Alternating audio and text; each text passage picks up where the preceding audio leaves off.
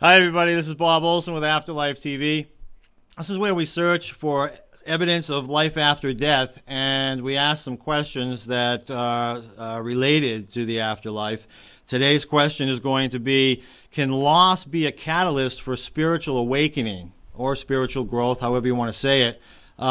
We got a person who can really answer that question, because I think loss in his life, a significant loss, has changed his life in many ways, and he's written a book about it. I'll show it to you now. It's called Soul Shift. His name is Mark Ireland. Subtitle is Finding Where the Dead Go. We'll talk about that in a minute.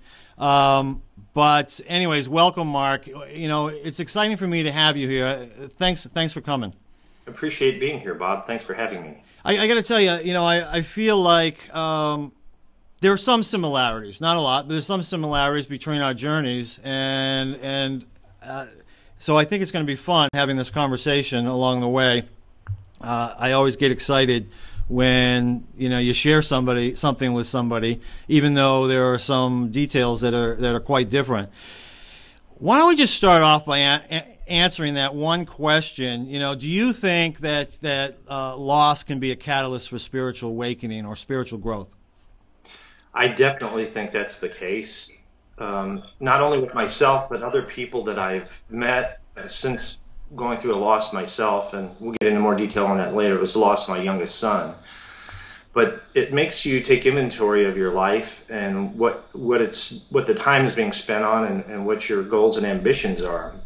And sometimes I think people, after going through that inventory, they really realize that maybe they were focusing most of their attention and their energy on things that weren't as important, things that are maybe important through the worldly eyes, if you will, the worldview of material gain and or job and career kinds of things, rather than family and friends and helping other people and being proactive in terms of causes that benefit people around the world.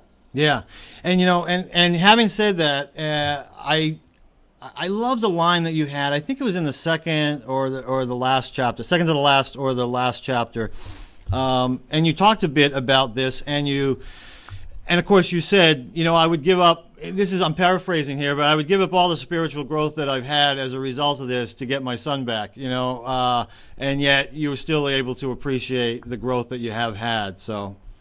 Well, that's the human part of me. There's that yearning and want that you'd like to have that. But at the end of the day, you realize that really this is path, or at least I see it as the path that I was supposed to go down, because it kind of kick-started me into some work and providing help and information to other folks to help them along their path, which is broader and bigger than myself and my family. Well, before we talk about your loss, let's just tell us a little bit about who you were, what kind of person you were, what you were, maybe up to before you had this tragedy in your life. Sure. And I don't want to characterize it as though I didn't have any spirituality in my life at all, because I did. In fact, I was raised by a father who I'll touch on later, who was not only a psychic medium, but a minister as well. And so that element was there, and I saw great evidence that gave me confidence in there being more than just a physical reality. But I wasn't focused on that through my adult life. I didn't really follow the same path as my father. I ended up going to college and then getting married at a young age, getting into the business world and kind of climbing the ladder. So prior to losing my youngest son, I was in the corporate world, striving for advancement, more money, and all those kinds of common things that people go after in this world, and was attaining some of those things right at that time. In fact, I had switched positions just 3 weeks prior to that cataclysmic event. Oh, and it says in the back of the book that you were an advertising executive. Some people think that's about the farthest you can get from spirituality. Thanks to all the advertising messages that we see, 5,000 times a day or something? It's something crazy. But no, I'm joking here, of course. But really, when you're in that kind of a world, you're not sitting down with your coworkers talking about these kinds of subjects, are you? Not too much. It's interesting, though, within that company, which I no longer am with, the company I worked for at that time was very supportive of me during that. And subsequent to the publication of my book, I actually put the book out there and shared it with my boss and some senior vice presidents and high-level people. You know, I knew it was kind of a risk to myself to share some of those concepts with them. Yeah. But they actually had glowing feedback, and a couple of them wrote reviews on Amazon. Oh, that's awesome. You know, it's one of the things I learned over the years. You know, there's probably a lot of people who watch Afterlife TV who never tell their coworkers about it. You know what I mean? They just don't feel safe in that way, you know, expressing, you know, this interest that they have. And yet, so there's a lot of people who are sort of in the closet have an interest in spirituality, spiritual growth, the afterlife, what have you. And they kind of do it alone, or they do it with just a few friends and not too many. And it's situations like what you had, and especially where you went and wrote a book and became very open about your experiences, that get people talking about it in ways that they might never have before. Was that sort of your experience? Yeah, and you also get to a point where it's like, what do I have to lose? You know, I've already been through the worst thing you could go through, so it's like, maybe this is important and I need to stick my neck out. Maybe that's a change in me that needed to take place. That's right. Very open. Totally. All right. So, you know, the most difficult part of this interview for me, at least, is, you know, because I have such compassion for people. Empathy, I guess, is really the word. When I hear about their loss, it's one of the reasons that I do what I do. But tell us about the loss in your life that really became the catalyst that we're talking about. Absolutely. My youngest son, Brandon, was going to go on a hike back in January of 2004, and I'd actually been on the road traveling with that new job the prior week. I came home on a Friday night and was anxious to see him and my wife. My older son by that point had moved out of the house and was on his own. Okay. But I walked in the front door, and interestingly, coming home from the airport, I'd thought about stopping for a bite to eat, but something compelled me to go straight home. I don't know, just like this inner gut feeling like, no, go straight home tonight. Wow. And I did. And I walked in the front door, and the first place I went was back to Brandon's room, and I figured, he'll be at a movie or whatever. But he was laying there in bed watching TV, and he just smiled really big, and I walked over and gave him a hug. We didn't even say a word. And then, and so it was just like a kind of a homecoming feeling. Yeah. And then I went over and saw my wife. The next morning, we got up, and Brandon had mentioned wanting to go on a hike with some friends. And he hiked all the time because we live in Scottsdale, Arizona, at the base of the McDowell Mountains, which are fairly good-sized, you know, desert mountains, very pretty area. But this particular day, I felt more uneasy than usual. It was going to be a little bit bigger hike. But aside from that, there was something in my gut that just didn't feel right. And I ended up... a short time after talking to him about the hike, I sat down at my computer and I was doing some things, and I almost felt like a premonition kind of thing. I don't know how to describe it. I just felt like there was a presence there, and in my gut, I didn't hear any words or see any visions. I just felt like there was an imminent danger to Brandon. Now, I didn't want to overblow this, but I did tell him, you know, asked him not to go. And, you know, it was a windy day, and I said, you know, it's a windy day, you really shouldn't go. And he was 18 years old. There was no turning him back. Right. As he got in the car with his buddies to leave, I said, please don't go, Brandon. And he said, we're going, Dad. And so I kind of had this edgy feeling the rest of the day. He and his buddies took off. My wife and I ended up going to the other end of town to see a nephew and my brother who were visiting. And at the time, I just couldn't take my mind off of this worry. And later that afternoon, my cell phone was ringing, and I thought it might be Brandon. I was hopeful because I left a note for him on the kitchen counter. But it was actually a call from my older son who was at work, and he was calling us because he'd received kind of a distress call from one of the boys who was with Brandon on the side of the mountain. They said he had been not feeling well. He was dizzy and passing out, and they'd asked him to call 911 for a helicopter. So my older son, Stephen, was distraught. He was at work, so he called me to kind of ask me to do it, and so I did, and I ended up getting a hold of them and the officials, and they said they were going to send a helicopter. I didn't really know what the nature was of what was going on. I did talk to one of the boys briefly, and he just said that Brandon had been feeling lightheaded. He felt like his heart was beating rapidly and his limbs were somewhat numb. And so we drove home. It was probably a 40-minute drive or something like that. And by the time we got up we were driving up the road toward the base of the mountain near where we live, and I could see this horde of spectators, an ambulance, and the helicopter off in the distance. It was just like a heart-wrenching thing. Yeah. And as soon as we parked, we told the officials who we were, and they brought us in and introduced us to a chaplain. And once that introduction took place, I was pretty concerned. Yeah. I figured it wasn't to tell me good news. A short time later, they had told us that Brandon had passed, and then they brought his body down off of the mountain. We were able to view it in the back of an ambulance, and I'd say that was the low point of my life. Yeah, yeah. You explain this in the book. We probably don't have a lot of time to explain it here, but what was it that actually took his life? Well, this is interesting because at first they would tell us nothing. We didn't know. It was probably a week and a half later that I got the autopsy results. But in the interim, I don't know if you want me to go into this yet. I'd mentioned that my father and uncle. My father was a psychic medium. Yeah, talk about the uncle story, because that is pretty fascinating. Yeah. So my father had long been passed by this time, but my uncle was still alive. He lived down in Tucson, which is a couple hours away, and he had similar abilities. Was not necessarily as famous as my father was during his prime, but very gifted as well. Mm-hmm. And I talked to my uncle right after the passing. And he said, "Is there anything I can do for you?" And I said, "Well, yeah, if there's anything you can share that you get about Brandon's well-being, I'd love to hear it." And it was a day or two later, I was in the mortuary and my cell phone rang, and it was my uncle on the other end of the line. And he said, "Mark, I have something to share with you." He said, last night I tried to connect, I couldn't get anything. But this morning I was doing my meditation, and your dad came to me, and he wanted you to know that when Brandon passed, he was a little confused, but he met Brandon there to help him adjust and to cross over. And he wanted you to know that you're the best parents he ever could have had. Now, those are the things we like to hear, but what came along with that was some evidence. And he said he wanted you to know Brandon's death was caused by a lack of oxygen that caused cardiac arrest.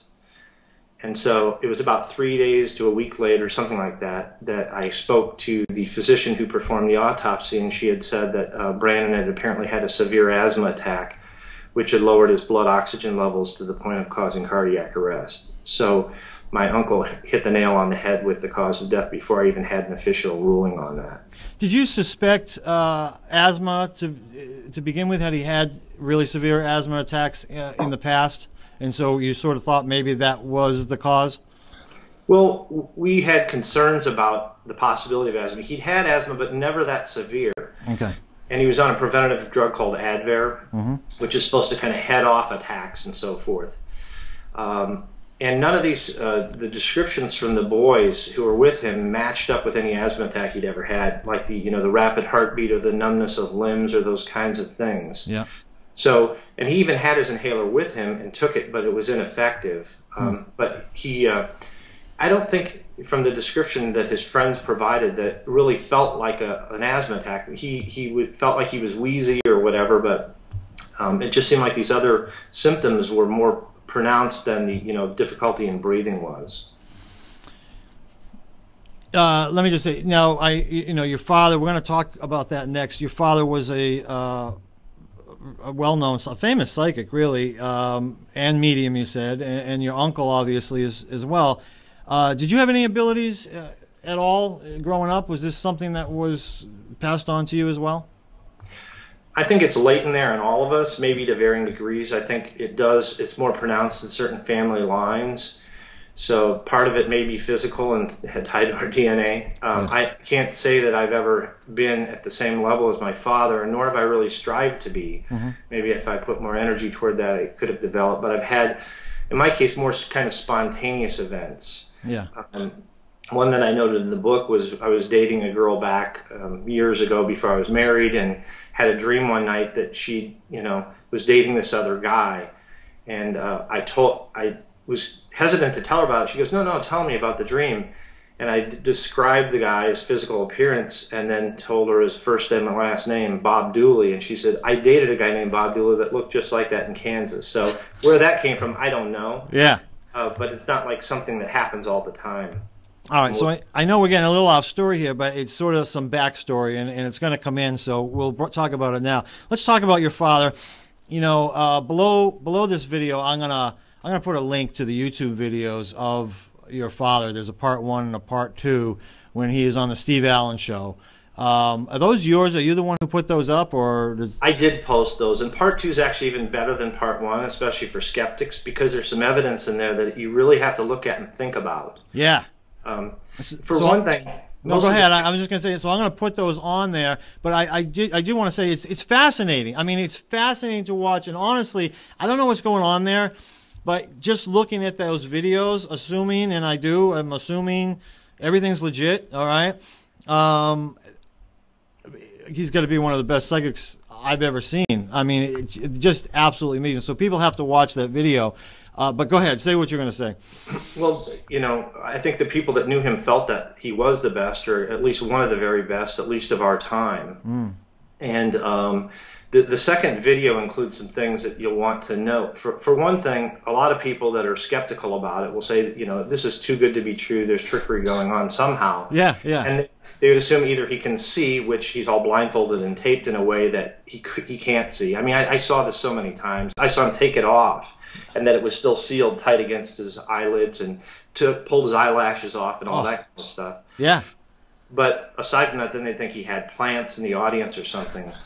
Well, what you see on the Steve Allen video is, you know, he addresses probably a dozen people, but in an actual demonstration in a normal environment, he would probably, you know, talk to a group of 100, and he would reach 50 to 70 people. How do you have 50 to 70 plants and provide the same level of detailed information that you see in this video?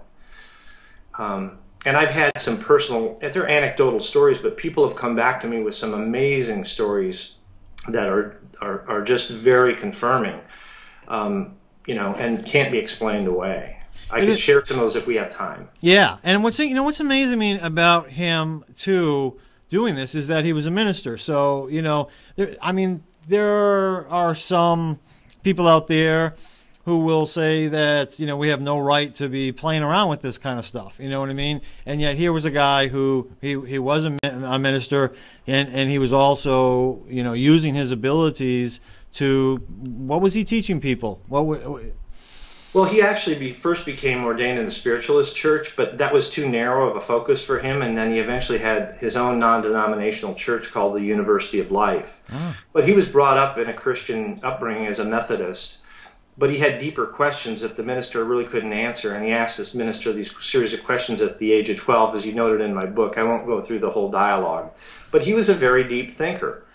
And really the reason that he went out in the secular world and started demonstrating this stuff is because he just wanted people to, I think the most basic part of spirituality as I see it, and my father saw it, was to think that you're more than just a physical body, that you have a soul or a spirit, and there's something there. But, you know, it was basically, you know, the core teachings that he shared were the same ones Jesus shared, and it was founded in those teachings that Jesus shared in the New Testament. But as far as those gifts being on display, there's really mixed thoughts about that in various religious denominations. I think that, you know, what's evolved over time is like, oh, that stuff's taboo, stay away from it. But if you really look in the New Testament, Jesus and his disciples are doing these things all the time. You have an example of mediumship, or I would call it mediumship, with the story of the Transfiguration, where Moses and Elijah appear in front of Jesus and the disciples report viewing this. So he's talking to dead people. And some people might say, well, that was Jesus. But in the Gospel of John, it's noted, he says, all the works I do, ye shall do, and greater works than these. He encouraged his disciples to do these kinds of things. And the Apostle Paul notes the gifts of the Spirit. He details these things as a positive series of things that we have available to us. And they include things like prophecy and, you know, you can question what the definition are, but one of them, to me, is spirit communication. So there are passages that support these things, and most of the admonitions come from the Old Testament in books like Leviticus, which also contend that slavery is okay. So, sometimes when you look at this and you don't take things so literally, maybe you say, well, could some of those books, some parts of those books, have been more product of, human teaching at the time, based on, the lawmakers of that era who were trying to keep their people away from competing thoughts, because the pagan cultures were more open to this, and then the early Christians were more open to it as well. It appears. You really know your stuff. I mean, obviously, you're the man to talk to when you get those questions from people who are very religious and have interpreted things differently. I'm sure you could have some interesting conversations with them. Does this come from your being brought up by your father, or is this more something that you studied on your own before Brandon's passing? It's both, really. It started with my father, because he had to explain this to people too, because he was under attack at times from fundamentalists. Yeah. But, no matter how much ammunition you have and how much you're never going to win some of those arguments, because that's their security blanket, and they're not going to let it go. So you just have to respect where they're at, love them for who they are, and let them think what they want to think. But there are a lot of people in the middle that are open-minded. They're maybe more, middle of the road in their beliefs, and they're, somewhere between the liberal and the conservative vein. So I'd say my father got me started in terms of knowing some of that.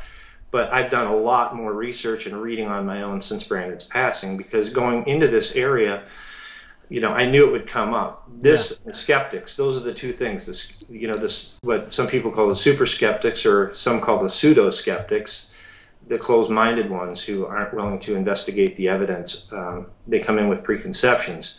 Those two camps really are the ones that you have the most argumentative dialogue with. So. Yeah. Well, that's it. I've written and even done a video on the same thing. I just call them the open-minded skeptics and the closed-minded skeptics. And you're right. I mean, all right. So Brandon passes. How long? I mean, now obviously you had, this information that came from your uncle. How long though? I mean, was there a period of deep grief where you were, somewhat immobilized? Or did you jump right into sort of investigating the afterlife? Where has Brandon gone? That sort of a thing. How long did it take? Well, it's interesting. The first few days to the first week were the worst in terms of the pain that I felt, my family felt. But it was kind of like you'd have these ebbs and flows from the high to the low points. And it was during this time, too, that I wanted to just see if I could get anything on my own. And so I'd never been really good at meditating or spent a lot of time, but I really made a focused effort over those few days to try and meditate and see if I could get any connection of my own. And the one thing that I do remember, and I wrote about it, was sitting quietly in a dark area where I saw these images kind of flash in my head. One was of Brandon's face smiling and happy, and then behind it was a cross with an oval loop at the top, with a symbol with which I was unfamiliar. So after that, I thought, well, is this my imagination? So I went on Google and searched for that, and I found out that that symbol is an Ankh, which is an ancient Egyptian cross that predates the cross of the crucifixion, and it's symbolic of physical life and eternal life. So the oval loop at the top symbolizes eternal life. So I took that to mean Brandon's happy, and he's gone on. So, some people might say, well, that's a little fuzzy, but, it was real for me. And I think that is kind of the nature of psychic medium phenomena for those who practice it on a regular basis. Sometimes it's symbolic in nature. Some people are clairaudient, but others get, mainly symbols and things.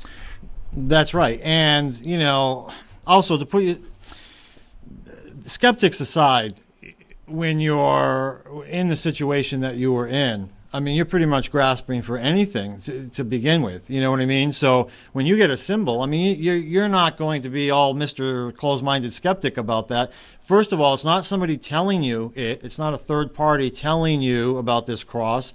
You're experiencing it yourself. I mean, it's hard to be skeptical with yourself. And you get this. You're interpreting that, what you saw, and for its meaning. But how else are we going to communicate, especially someone who wasn't communicating with people in spirit on a daily basis, right? Right. And the interesting thing to me that's more validating was I got a symbol that I didn't understand.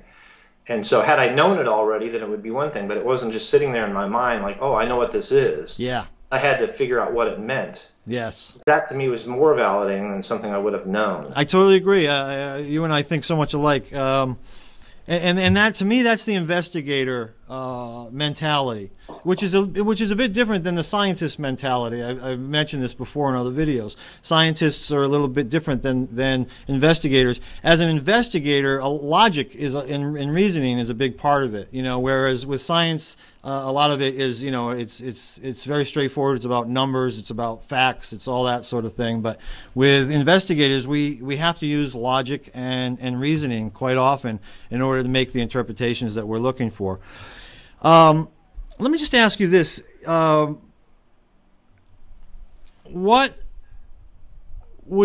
Let's just zoom forward to the next most compelling message or piece of evidence that you got that was really maybe even jarring for you, great in a great comfortable way. What was the next step that you had?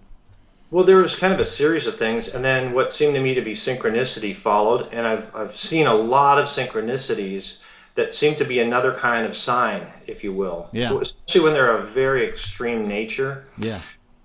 2 weeks after Brandon's passing, I actually went to see a medium who I had known from before, and I took my son and two of Brandon's friends who had been on the mountain with him, and we each got mini readings, and they were good.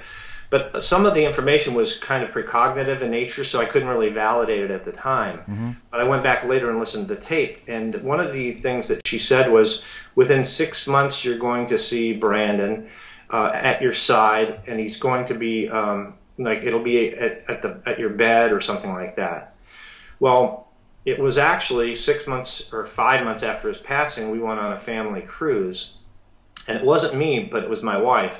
We had just returned home from the cruise, and she was sitting at a chair that's at the foot of our bed, or the love seat. And she felt our son's presence to her right side, and then saw him as a shadowed figure. Mm. And then I ended up walking in the room and kind of breaking things up by talking. But what was really confirming about that was the very next day we got a call from another friend we'd loaned Brandon's bass guitar to. He was a musician who was doing some recording in his home studio, and Brandon had been a bassist. So this musician friend asked if he could borrow the instrument. So he called, and as soon as he answered the phone, he said, "Well, I've got to tell you something, but I don't know how to tell you."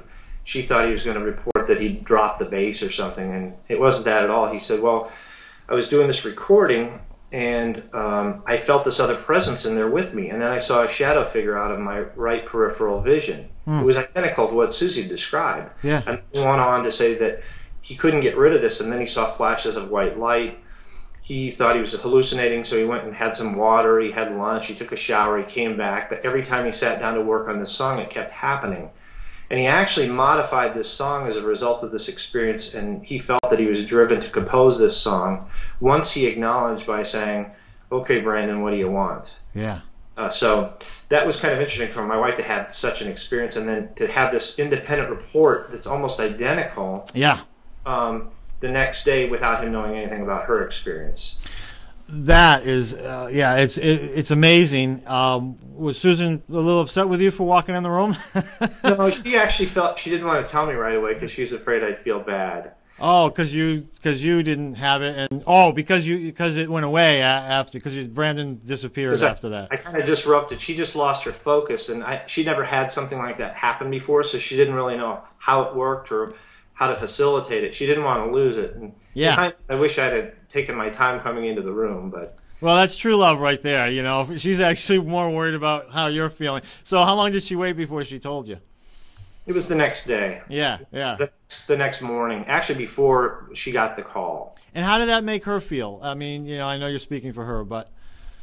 She felt very, very comforted and very happy about it, And I think a personal visitation is probably the best thing of all. I've been with some great mediums and had great sessions, but to have that direct contact, I can't imagine there's anything better. No, and for you to get these two messages, one after the other, how about yourself? What did that do for you? Well, it was very helpful for me. And then, another series of synchronicities kind of happened back in February, which is just a month after Brandon's passing. I was watching the evening news here in Phoenix on the NBC affiliate, and they were showing an interview that was about some afterlife research being done at the University of Arizona with mediums who are being studied under single and double blind test protocols. And the medium they showed at the time was Allison Dubois, that's kind of before she hit it big because of the show Medium. And so they showed some of her hits with the person that she couldn't see, and I thought, well, she's pretty good. And I felt comfortable with what I saw there. I thought, I'd love to have a reading with her. I'd love to be in that lab at some point. And the very next day, I got a call unsolicited from someone in Texas who knew my father, and he said, his name's Jerry Conser. He said, Mark, I know what you've been through, and I know someone who might be able to help you. Her name's Allison Dubois. And then he gave me her phone number.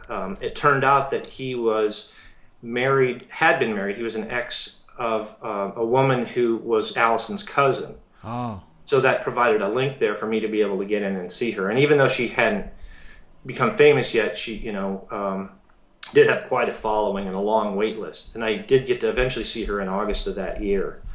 So that was an interesting connection there. What do you make of that? What do you make of that happening? Like, you see the thing on TV. I mean, obviously you're thinking, maybe I could get in there, and then you get this phone call. Yeah. I was eventually in that lab too, and became a test sitter for an experiment that was taped for a Discovery Channel episode. There's a link to that on my website too. But yeah, that's like the first in a series of things where I said, this is not a coincidence. No. Are you thinking Brandon's coordinating all this, or what?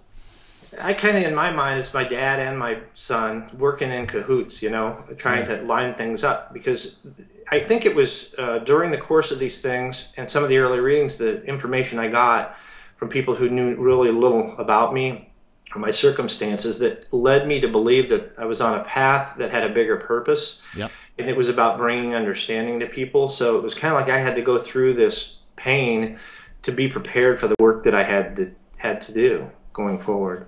Good point. I have a question here. I'll ask it now because you kind of brought it up.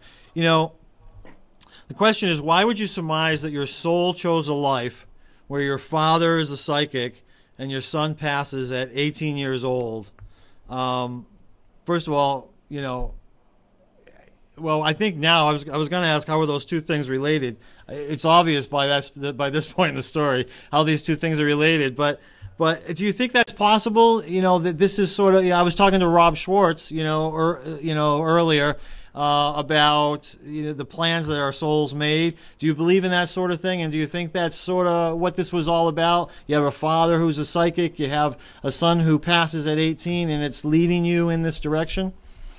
Yeah, it's interesting you bring up Rob Schwartz, because that's the first thing I thought of when you mentioned that. But, I can't say I'm 100%. Buying into it, but I do lean that way. I do think that there's a part of us, our soul, whatever, our oversoul, that existed prior to this physical incarnation, that is kind of a guiding force in what we're evolving to be. Yeah. And has a role in that. So I could see, it does seem to me that I have kind of a planned path, and I think I still have free will, though, over making choices to vary off that path or whatever. But in the end game, I think, more likely than not, you end up following that path to the end goal. It's kind of like a river. You might have little tributaries that go off this way or that way, but at the end, they end up kind of going into the same body of water, Yeah, exactly. Where has it led you? Let's just jump forward a little bit. Where has it led you? What kind of work are you doing in this field? Well, I'm still in the corporate world because I have to earn a paycheck to pay the bills. But I'm doing a lot of other things on the side. I've been doing more writing. I'm preparing to publish a second book. I also got a book of my father's published that had been sitting dormant since 1973 called Your Psychic Potential, A Guide to Psychic Development. I've met with other mediums and researchers, and I'm not a scientist, like you, but I'm very interested in seeing the science done in this area, and see there's no funding for it, and mainstream science is staying away from it still, so there's just a handful of researchers doing it. So I've gotten to know more of them. I've conducted some experiments of my own, one involving my sister who passed in 2006, and she left behind a message in a sealed envelope and then we reached out to some mediums after the fact.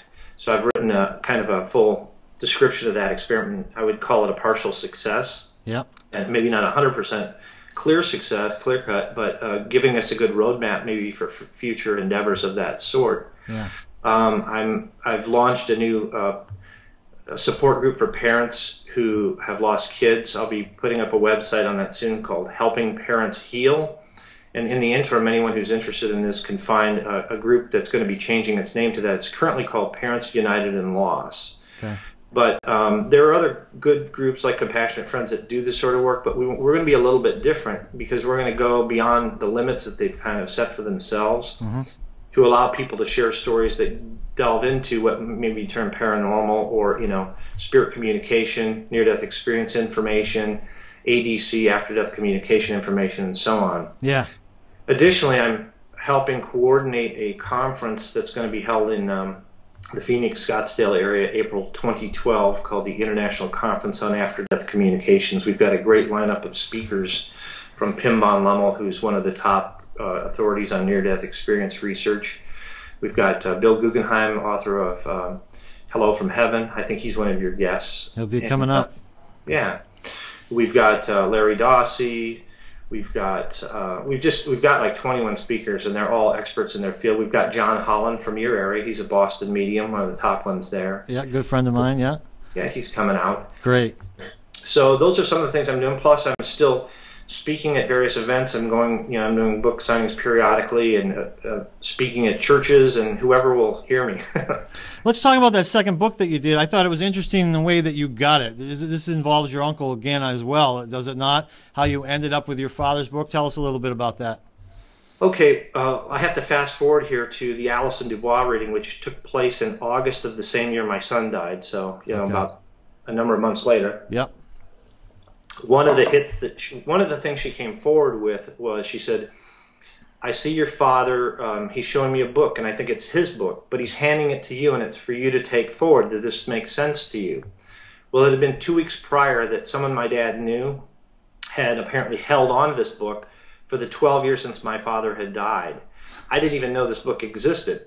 And I was out of state at the time, so I gather that's why my dad gave it to this person and just said, hang on to this. Or maybe he knew, if you're talking about this life plan thing, that at the right time I'd be given the book. Yeah. So this 2 weeks prior to the reading with Allison Dubois, the guy just said, hey, your dad gave me this for safekeeping, and I just feel like I'm supposed to give it to you. So I got it at that time. And then Allison had mentioned it 2 weeks later, so I felt like, okay, this is part of the puzzle. Not only that book, but I have a ton of material that he's left behind, and I'm trying to figure out exactly what to do with it all and how to get it published and how it could be helpful to people. Oh, that's so cool. There's so much serendipity going on there. It's unbelievable. Your story takes you to numerous other mediums, and just for the sake of time, I mean, we'll kind of have to fast forward here, but what are some of the more significant lessons that you gained along the way by going to different mediums? Obviously, I mean, some people might go to one and they'll just stick with that one. Why go anywhere else if you got a good reading? But you went to more. I certainly did in my case. There tends to be this, and I know a lot of people do.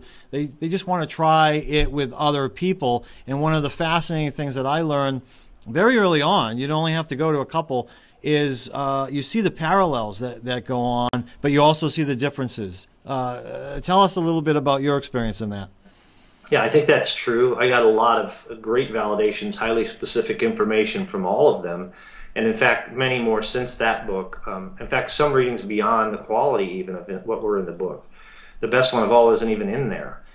But nonetheless, those were I'd say all four that are in the book were very good. And it's not just a book about the readings, those are just validations. But yeah, it was striking to me to see the correlation between them. Like, out of the four, like 3 would get the same thing in a certain area and 4 would get a certain thing. Many of them said my father was there to meet my son. I didn't know I lost my father. Didn't know I lost my son, Yeah. There were numerous references to the manner in which he died and pretty accurate descriptions of how my son passed and things like that. So the correlation of those, but also I appreciated kind of the variation. What you find too is that some you connect better with, or it's like, it just feels very natural, and like there's a very comfortable mode of communication there. But at the end of the day, I really don't recommend that people OD on mediumship readings, because I think you can become an addict to that, if you will, and it becomes a crutch, and you have to kind of figure out how to go forth on your own. So having one periodically, I think, is a healing thing, but it's like anything else, it comes down to balance. And you know, we're talking about awareness here. A part of the awareness is to recognize, okay, they are not dead; they still exist. They've, you know, their consciousness survives. You know, one of the first things that I tell people who have lost a loved one, you know, people that I know personally, is just talk to them. You know, I remember some of the first readings that I got. My father kept coming through saying, you know I'm there. You feel that I'm there. Just talk out loud to me. You know, did you ever get that from Brandon? You know, I have had that. Like one medium, Jamie Clark, I think, said, you know, why are you coming to a medium for this? You could talk to me. Yeah. know, so I do. I send these thoughts out and talk to them in my mind, and sometimes I'll get signs because I'm a little bit dense. This is actually the most recent event. This is just back on January 10th, which was the 8th anniversary of Brandon's passing. Wow. We had actually had a little get-together with my son, Stephen, his girlfriend, and 2 of the boys who had hiked with Brandon on that day. And we had this little powwow and enjoyed the evening. And then at the end of the night, I decided to just sit down and try and meditate, even though it's not my greatest strength, just to see if I could form some sort of connection on whatever level. Yeah. And so while there, I got relaxed enough that I actually started seeing some things. And I don't always see things, but in my mind, I saw a bunch of relatives. And it was just like scrolling from one to the next. I saw 2 grandmothers, my sister, mother-in-law, and then eventually an outline of Brandon. I didn't really see his face, and then my father. But during this, I was like, okay, is this my imagination or is this real? But all of a sudden, for several minutes, 3 to 5 minutes, I started hearing loud noises throughout the house, like popping, cracking sounds. And there was no physical explanation for them. There was no wind outside. There was no stress on the structure of my home. There was no running water. My wife is in bed. So there was no physical explanation for these noises. So to me, I took that to say, okay, they gave me the sign that they were able to provide that I could accept. Yeah. Right. And again, when you have that kind of an experience, I mean, how does it make you feel when it's over, you know?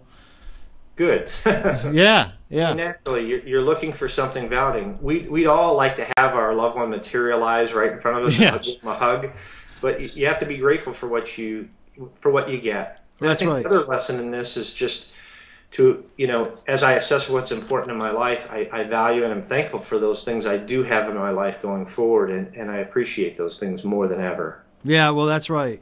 You know, actually, I'm going to ask you a question about that as our final question, but I want to get back to the premonition, because this reminds me a little bit. You know, I've talked to a lot of people who have lost loved ones, and a lot of people worry that, you know, they feel like they might have been able to prevent their loved ones passing in some way, especially when it's a tragic passing, you know, and here, this is a perfect example of that. You have this premonition-like feeling that, oh, this isn't a good idea. You actually ask him twice not to go, and obviously, like you say, he's 18, he's a big boy. He says, "I'm going. We're going." Right?